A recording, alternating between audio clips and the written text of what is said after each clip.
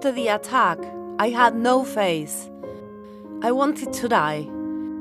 But now I have a cause, and I'm a hope for others. My name is Natalia Ponce de León.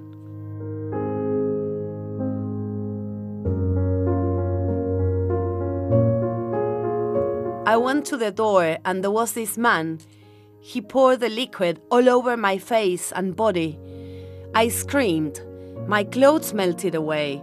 Then my own skin started to fall off. In the beginning, I was full of hate. I wanted revenge. I did not want to leave. But in the hospital, I met other acid attack victims. It was there that I decided to create my foundation. I felt I had to help.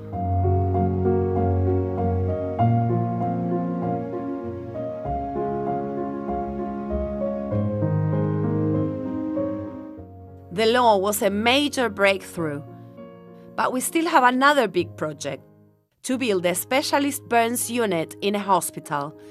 We do not have one in Colombia.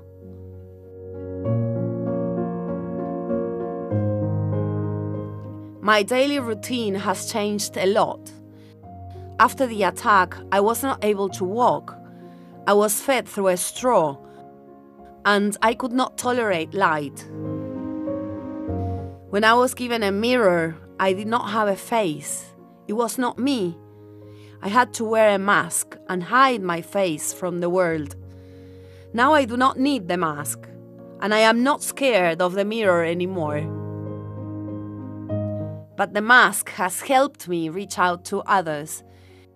We help victims get access to health care, and we support them to find jobs and reintegrate into society.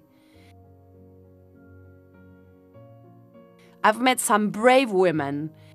They think I'm strong, but they are much stronger. They give me the power to keep going, and I've become their hope and their voice. I've filled my life with love. I'm a happy woman.